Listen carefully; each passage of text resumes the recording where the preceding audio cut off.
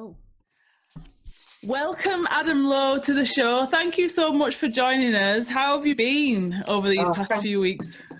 Thank you for having me. It's been really weird. I think lots of people are struggling or are challenged by what's happening. I've been trying to make the best of it. Obviously, I can't do any kind of performance work or anything involving, going into schools or venues or anything like that. But I've been focusing a lot on my writing. And hopefully, I have finished my poetry collection now. Oh, wow. Yeah, so I've sent that off to my publisher. He said he's just finishing some indexing and then he's going to look at it. So fingers crossed, he'll be happy with it. And if any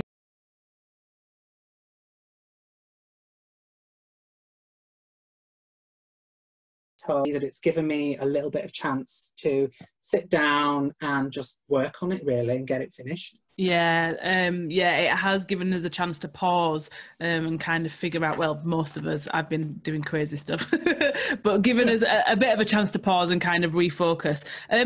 Just tell us a bit about your creative history. So you're a writer. I mean, we met, it was Maddeney's Freedom Studios Street Voices, right? Yeah. Way back in the day. So just tell us a bit about your creative history and what you've done since then. Yeah, so I'm a writer. I also do a bit of performing and I do teaching as well.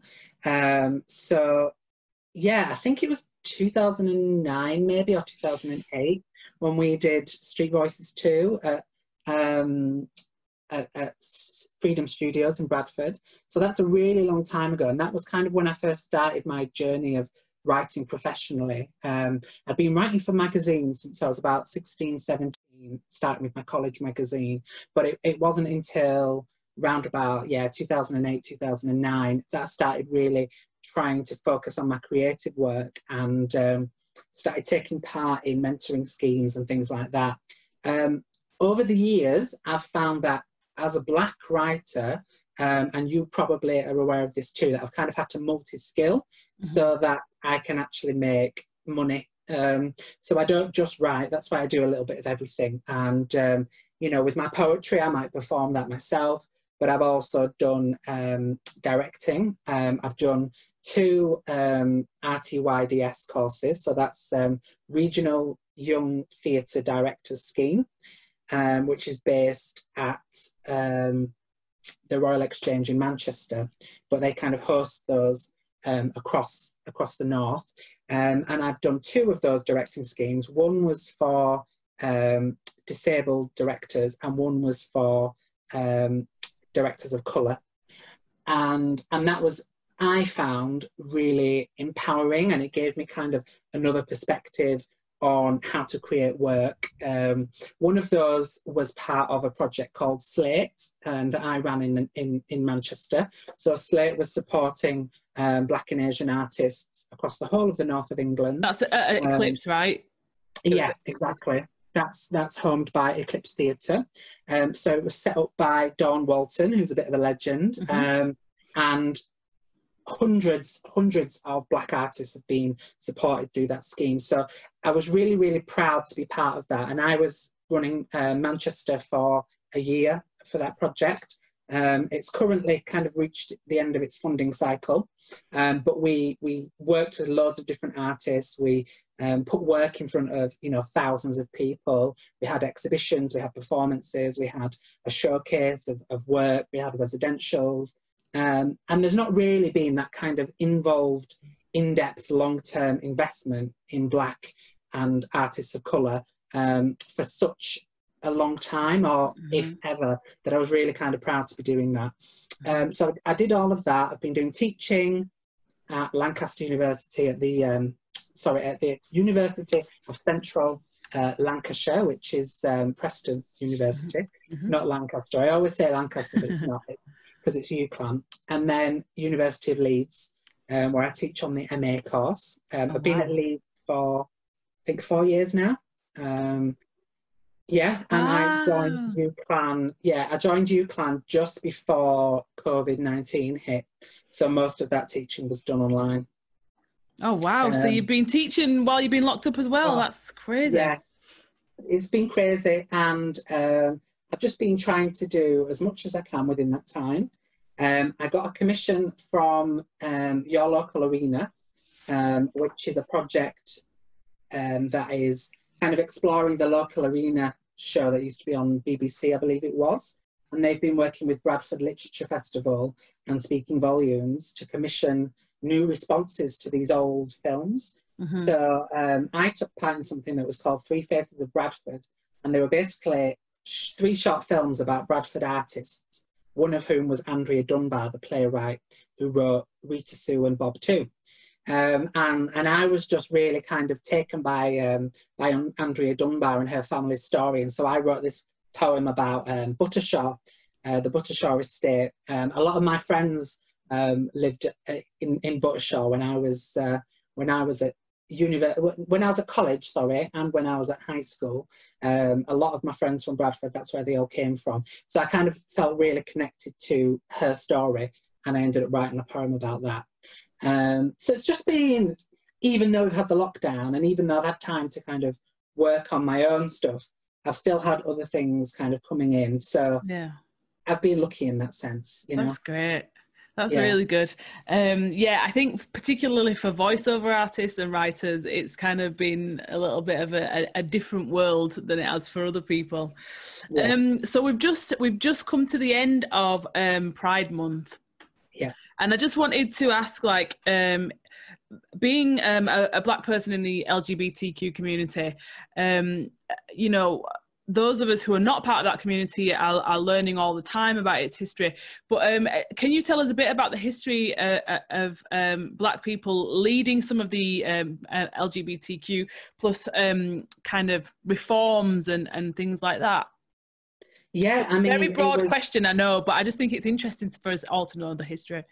I think it is, and I think it's really important that we know that actually there was a huge amount of crossover, especially between LGBT rights and the civil rights movement in America. A lot of the movers and shakers in both movements were queer people, and that can't be said enough. A lot of it was sort of Black lesbians, Black trans people, Black drag queens, you know, on both sides, and I think that's really important to remember. So the Stonewall riots, which kind of kicked everything off, and that's why we mark Pride Month in June, because it happened in June. They were riots that started at a mafia-owned pub in New York, and basically they were getting pestered all the time. The police would come in and do raids and things, and it was primarily a space where people of colour and gender non-conforming people, so drag queens, you know, butch dykes, that kind of thing, would all be hanging out, and some of them will have considered themselves trans, but maybe under different terminology because the language has obviously changed. But you know, they saw themselves as being persecuted, and this was the only kind of safe haven they had. So when the police came and they kind of, it was like the straw that broke the camel's back, people started fighting back, and the people that were involved, such as Marsha P. Johnson, were all Black people, and a lot of them were either drag queens or trans people, or lesbians. And so that's what kind of kicked off the movement that we have now, and Pride is actually a celebration of those Stonewall riots. The first ever Pride that happened in the world happened 1 year after the Stonewall riots to kind of commemorate what had happened there. And that was all, you know, primarily people of colour. So Marsha P. Johnson was Black. The P stood for Pay It No Mind. So you would say, what does the P stand for, Marsha? And she'd be like, pay it no mind. She was quite sassy. She wrote poetry.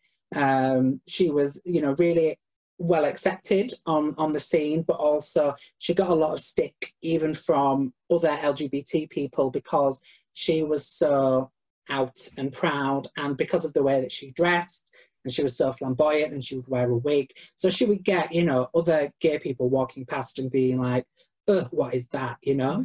And my experience is that you know, that still exists in some parts of the gay community.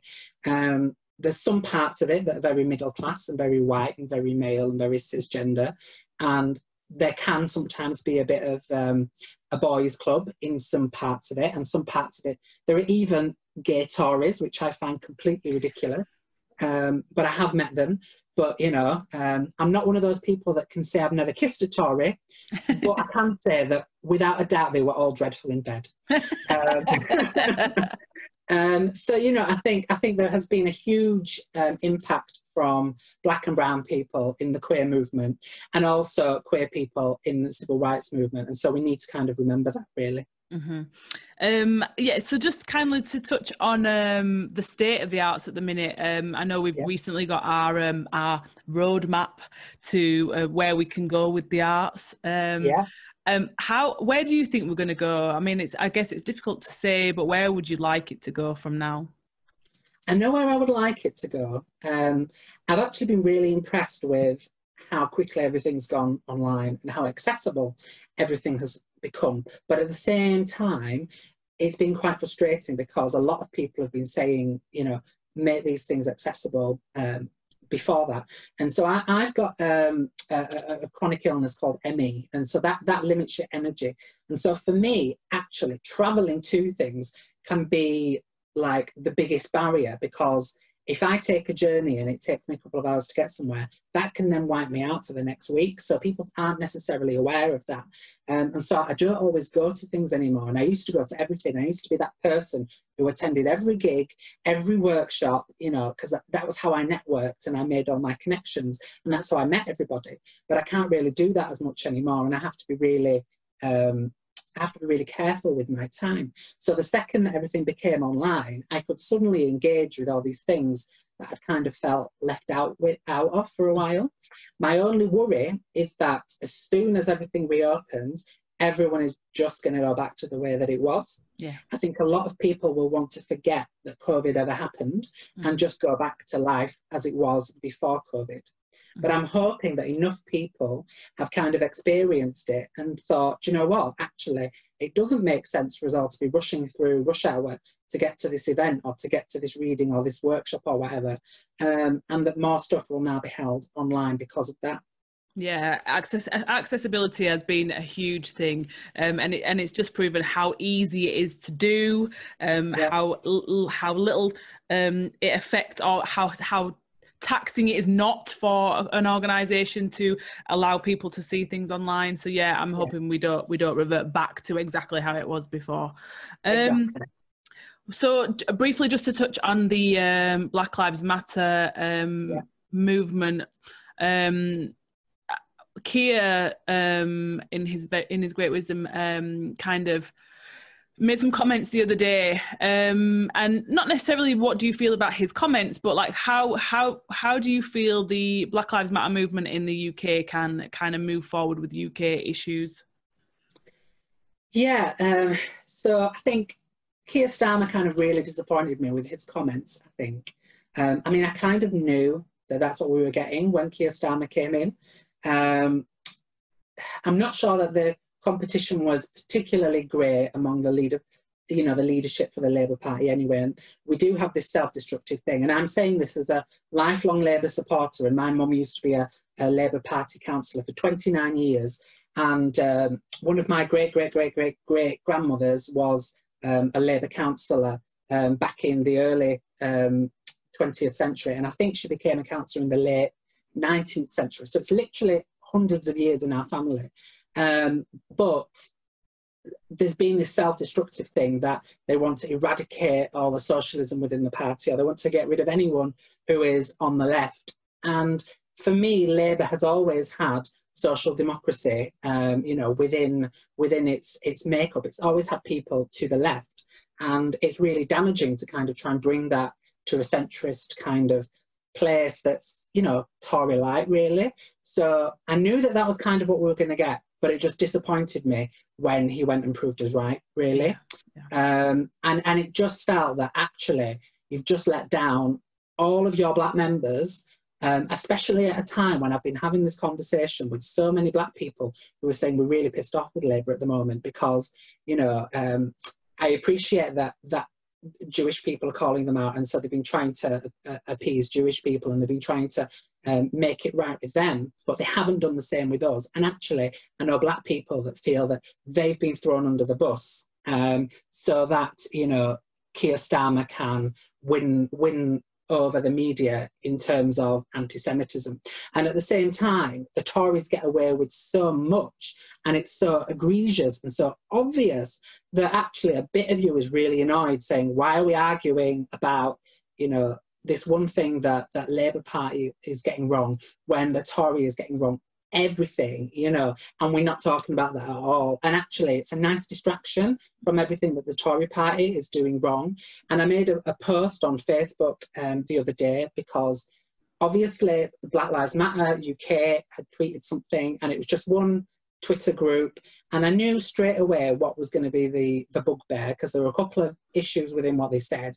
One was that they kind of suggested that there was like a conspiracy to stop people talking about Israel in the papers, and that's always going to be a touchy trope to mention, and I think it's something that we probably should avoid, because it is something that anti-Semitic people will use. Yes. And the other was that they were specifically talking about Zionism, in inverted commas, as something that is equivalent to Israeli foreign policy and Israeli annexation of Palestine and the policy of Netanyahu. And actually, that's really dangerous as well, because I know loads of Jewish people. I've got Jewish people in my family.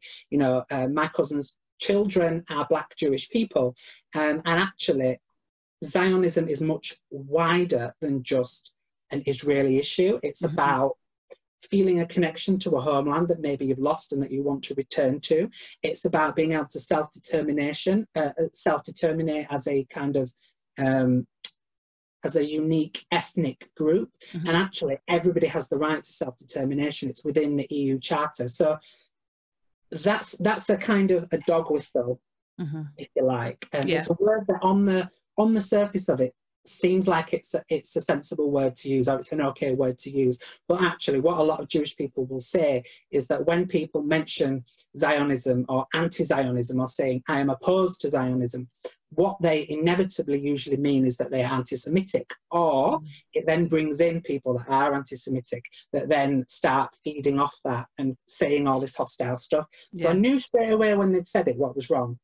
Right. But at the same time, it felt like all of that was being weaponized to then turn Black people and Jewish people against each other. Yeah. And obviously, there are Black Jewish people as well. So, you know, not that they are completely separate groups of people. But I find that really problematic. And actually, I made this Facebook status update saying, you know, don't let the racists win. You know, if you disagree with what BLM UK have tweeted, there's one group that doesn't necessarily represent the whole of the Black Lives Matter movement in the UK. That's fine. Call them out for it, or be pissed off with them, or unfollow them, or whatever. But it doesn't mean that that means we suddenly switch off to Black Lives Matter. And vice versa. Just because there have been some people like Matt Lucas, who is Jewish, who have said, oh, well, this has now meant that, you know, and this isn't what Matt Lucas has said, but other people have said, oh, well, I'm not going to support Black Lives Matter now because of this. Part of me thinks, well, are we now just playing into that, you know, divide and conquer thing, where we're now saying, I'm not going to side with the Jews, and the Jews are saying, I'm not going to side with the Blacks. We're going to both go separately, and, you know, united we stand, and, you know, divided we fall. Absolutely. And that's as simple as it is, really. Yeah, absolutely. When it comes to fascism, we have to all work together. I've been saying this for weeks. And yeah, it's interesting, isn't it, how the Black Lives Matter movement as a movement, or as an ideology and as an idea, has now become a brand. And yes, there are organisations, but the organisation is not the ideology or the, you know, it's dangerous territory. You know, it's a hashtag. It's like hashtag me too. It's like hashtag time's up. Like, obviously, people have created these things, but they are bigger than the people who created them, and they are bigger than the spokespeople that claim to speak on behalf of them. And it's the same. You know, it's exactly the same with the Jewish community. That I'm sure that, you know, Matt Lucas doesn't represent every single one of those people. And I'm sure that there are loads of Jewish people out there that haven't done blackface and made comedy programs taking the piss out of, you know, Black people and Asian people and whatever else that they did, and disabled people as on Little Britain. So it's unfair to kind of assume that these so-called spokespeople speak for everybody. And really, coming together is what's important. And we shouldn't let ourselves get sidetracked. You know, Black people shouldn't start getting anti-Semitic, and Jewish people shouldn't start being anti-Black, because actually that's playing into the racist handbook. You know, that's what they want us to do. Absolutely. Yeah, thank you for that. That was really, really informative and inspiring. Sorry if I witted on for ages. No, because you taught me some things that I mean, you know, it's all about education, isn't it, really? And listening to each other and learning. And the minute we stop listening and stop trying to learn is when we end up with the situation that we're in now, fascism on the rise.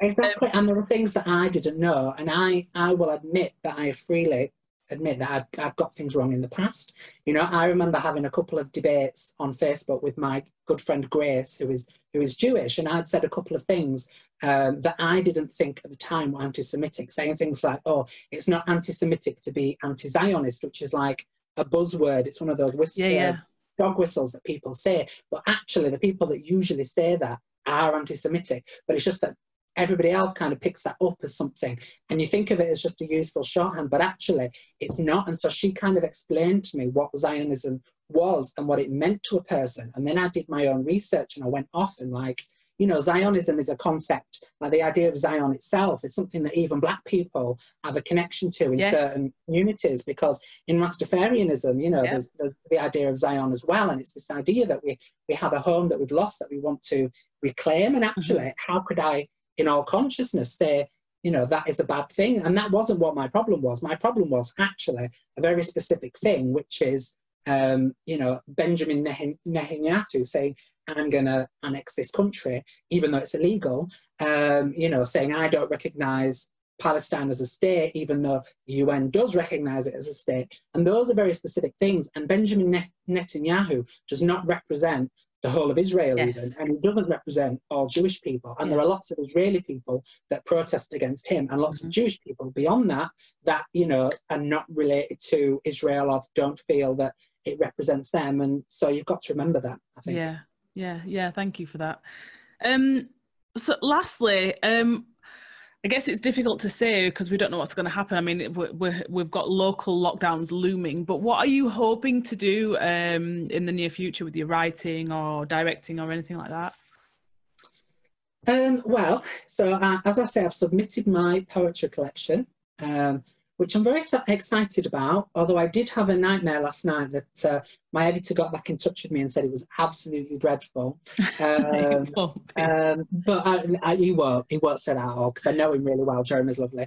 And he works at People Tree Press, where I also do social media and marketing stuff, so that's not going to happen. But that's going to come out eventually, and when that does, I'm hoping to do a tour, maybe do some online events, you know, do some workshops and things around that. It'll probably be a year or two, though, before it comes out, which I'm fine with. Other than that, I will be teaching again, hopefully in October, at the University of Leeds. That's where I do the MA Writing for Performance and Publication. And it's really nice to kind of teach on that course, because I studied on that course like 12 years ago myself, so it's kind of giving back to it. And as I say, I've done the poem about Buttershaw, which is on the website for your local arena, and that's about Andrea Dunbar. I will send the link over to you. Yes, please. Yeah, that'd be great.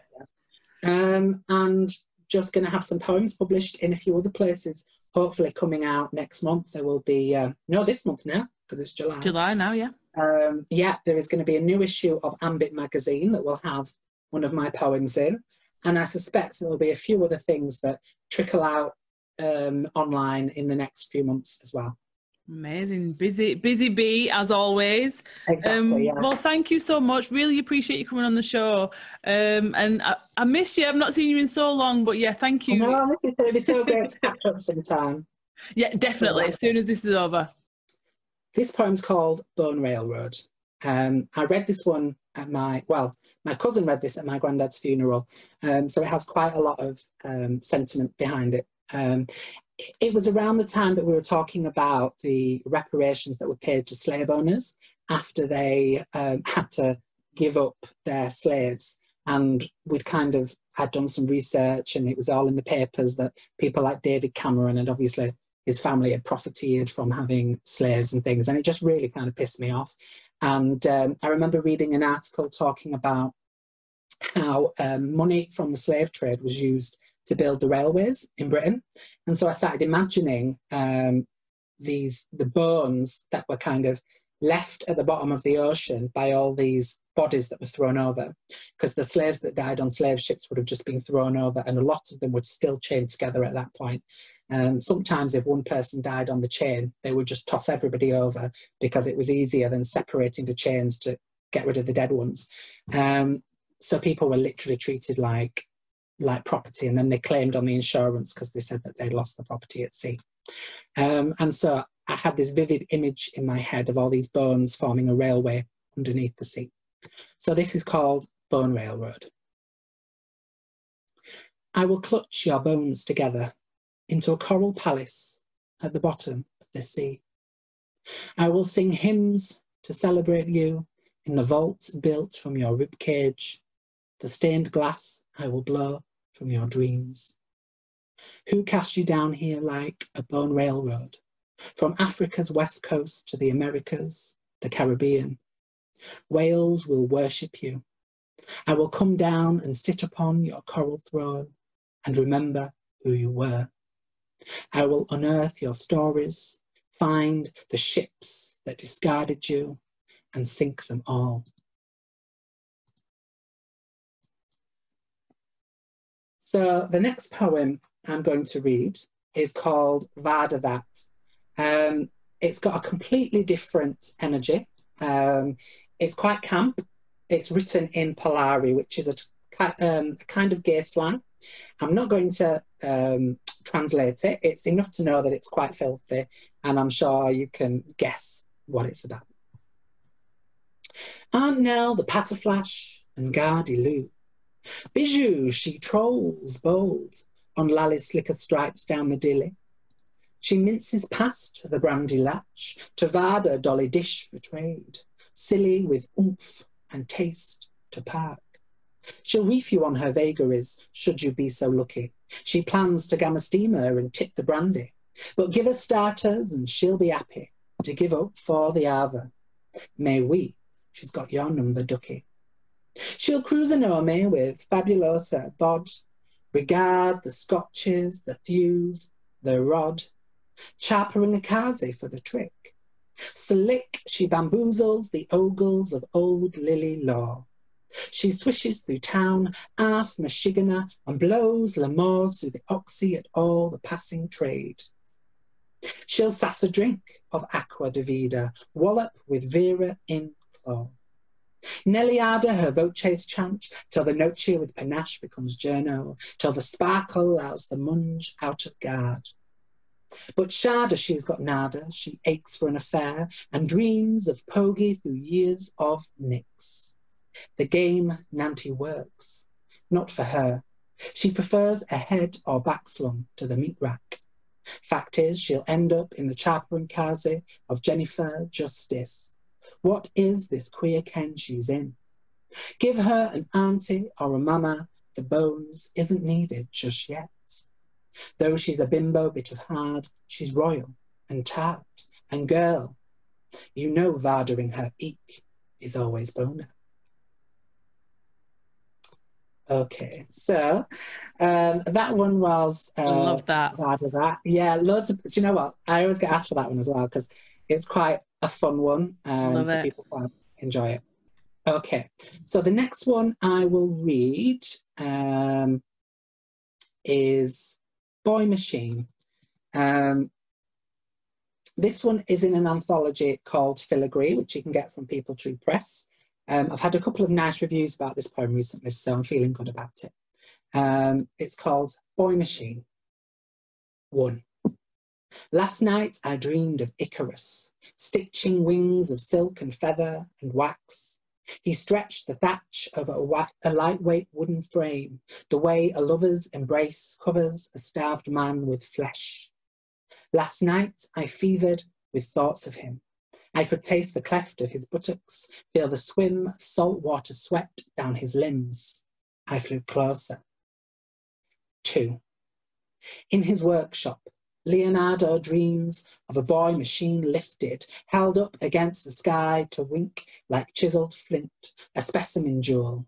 Leonardo imagines a world that moves without hands. He thinks of wheels that spin kingdoms. Leonardo is in love.